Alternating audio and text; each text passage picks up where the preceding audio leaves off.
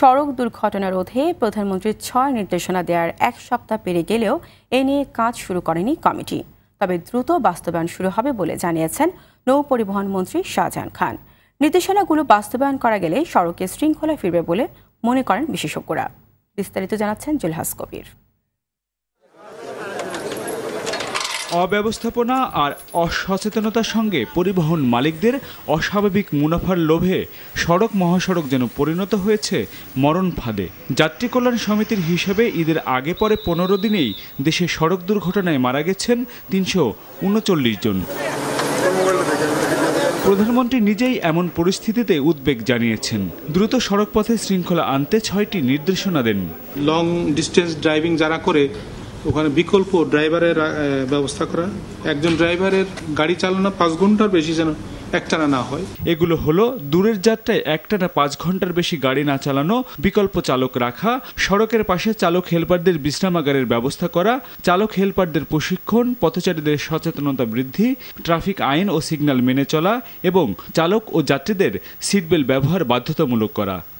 বুয়েটের accident research ইনস্টিটিউটের বিশেষজ্ঞরা বলছেন, এসব নির্দেশনা বাস্তবায়ন করা গেলে সড়ক মহাসড়কে দুর্ঘটনার হার অনেকটাই কমানো সম্ভব। মাননীয় প্রধানমন্ত্রী সড়ক দুর্ঘটনা প্রতিরোধে যে পরামর্শগুলো দিয়েছেন এগুলি খুবই যৌক্তিক এবং বাস্তবসম্মত, এবং এটা কিন্তু গবেষণা থেকেও কিন্তু আমরা এই বিষয়গুলোর সাথে একমত পোষণ করি।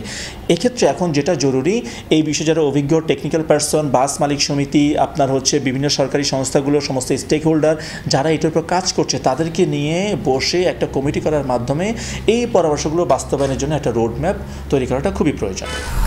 সড়ক নিরাপত্তার স্বার্থে প্রধানমন্ত্রীর এমন নির্দেশনাকে স্বাগত জানিয়েছেন চালক মালিক সব পক্ষই। আমাদের ঘুমের কারণে তো অ্যাক্সিডেন্টটা ঘটে। মালিকরা তো দাদা কোনো এইসব গ্রাহ্য করে না। মালিকের কথা হইলে মালিকরা টার্গেট দেয়, টার্গেট বুঝে নেওয়া যায়। গাড়ি চালাইলে মনে করেন এই ভোর 6টা রাইতে 12টা পর্যন্ত অর্গুমা করতে হয়। প্রধানমন্ত্রীর এই সিদ্ধান্ত বাস্তবায়ন করা জরুরি। ফরমালি বিআরটি আমাদের সাথে বসছিল এই দিক নির্দেশনা বাস্তবায়ন করার জন্য, সরকারিভাবে এখন আমাদের সাথে বসা হয়নি। সাধারণ যাত্রীরাও চান দ্রুত এসবের বাস্তবায়ন। না, রেস্ট নিলে তো ওদের জন্য ভালো হয়, ব্রেন শরীর সব কুল থাকে, কিছুটা হইলেও তো অ্যাক্সিডেন্ট কমে। শিফটিং ডিউটি করা হয় তাদের, তো অবশ্যই সড়ক দুর্ঘটনা কমবে। তবে গত 25শে জুন এসব নির্দেশনা বাস্তবায়নের দায়িত্ব যাদের দেয়া হয়, 1 সপ্তাহ পার হলেও এ নিয়ে বৈঠকে বসতে পারেননি তারা।